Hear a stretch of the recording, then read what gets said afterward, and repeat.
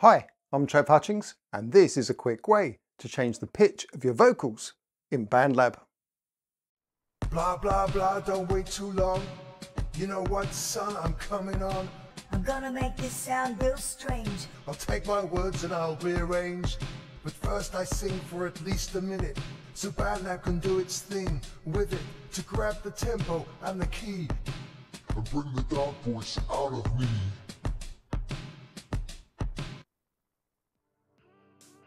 Drag your finger across the screen to move the white vertical track position marker line to the beginning of the section of recorded vocals on your vocal track that you want to change the pitch of.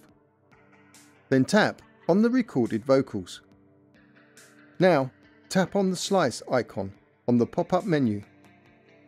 Tap anywhere on the screen that is not the highlighted track to unhighlight it.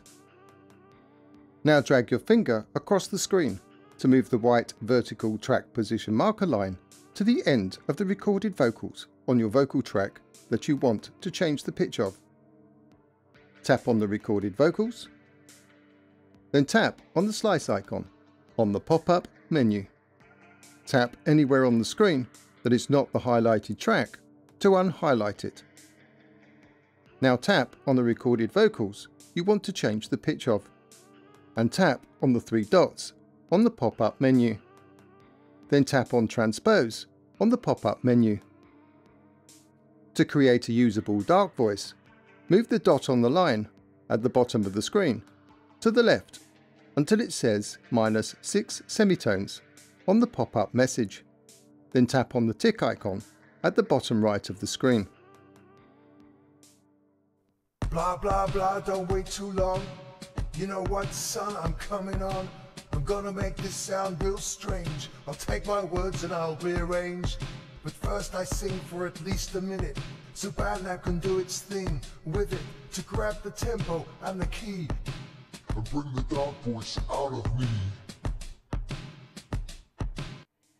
To create a high-pitched voice, drag the white vertical track position marker line to the beginning of the recorded section.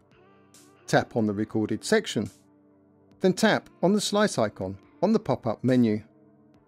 Then drag the white vertical track position marker line to the end of the recorded section. Tap on the screen to unhighlight the recorded section.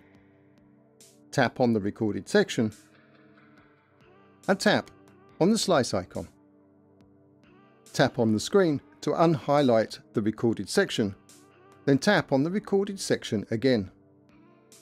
Tap on the three dots on the pop-up menu, and tap on Transpose on the pop-up menu.